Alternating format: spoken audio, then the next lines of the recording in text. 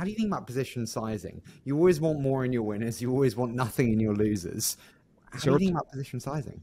So the way we think about it is we're willing to risk a certain amount of capital on any one investment.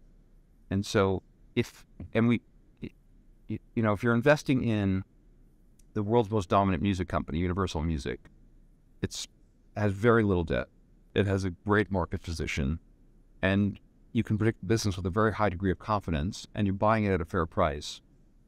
You can assess what's the chance of our losing 25% of our investment, over a several year holding period. And if the answer is very close to zero, which is kind of our assessment, we can make an investment like that quite large, right? If you think about, if we're risking 20, let's say the most we could lose in our view on that, not just a daily mark-to-market loss, but a permanent impairment. What would have to happen for us to be permanently impaired to lose 25% of our capital in that investment? Something pretty extraordinary. So that kind of investment can be 25% of our assets because it's something where the risk of loss is very diminished by virtue of the robustness of the business, the capital structure of the company. Whereas you're buying an interest rate derivative, we bought, in effect, the way to think about it is we bought a call option that paid off when 2-year interest rates went above 93 basis points. And we had about an 18-month term. And at the time we bought that instrument, 2-year rates were at 12 basis points. So it's a bit like buying a call option on a stock. The stock is 12 and the strike price of the call option is 93. It looks massively out of the money. And there's a fixed time frame, right? So on something like that, the risk of loss is high because just to break even, you've got to cross, the yield, if you will, has to go up, 9x or something, right? 8x to get into the break even territory. And so something like that we make quite small. It was about 1.5 points of our, a little under 2% of our capital, but could it have been 3%?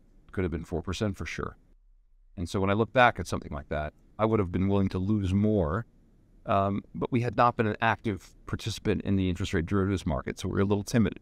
Timidity has held back our results for sure. And I think what's interesting about those kind of bets is when you find a hedge that will protect you if rates rise, but it's also a really interesting investment on a standalone basis. Like you'd make it even if you didn't own a portfolio, because you said, look, on a standalone basis, the payoff here is massive, right? If our views on rates kind of hold, you can make those larger than just a pure hedge, right? It's a bit like, you don't want to spend too much money on insurance, otherwise it's too expensive to live in your home, right? You don't want the payoff on your insurance policy.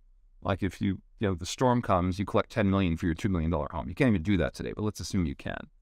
But if the insurance if you knew that there was a storm coming, the insurance company was still willing to sell you that homeowner's policy at the same price as if there were no storm, you should overinsure.